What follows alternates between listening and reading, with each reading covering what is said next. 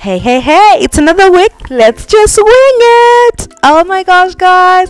The spices are all you need, of course, and salt also. And you're going to put a teaspoon of each spice that you need.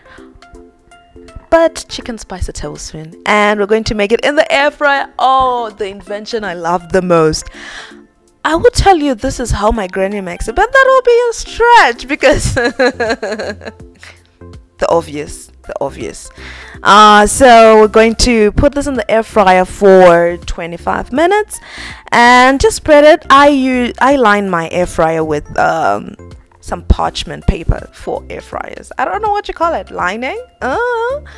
So I was checking it at intervals to make sure that it's cooking through. Look here, and guys, that orange juice is definitely making that chicken look all types of delicious, and the color looks divine.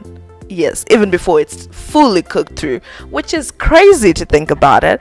So we're going to make sure that we're going to cook this wow. And you know, wings have to be crispy and they need to be totally unbelievably gobsmackingly good.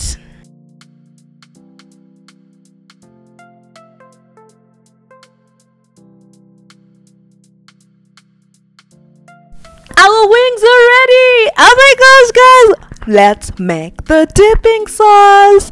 And we are a wrap. Look at that plating. I think I'm getting better at this now. Future YouTuber.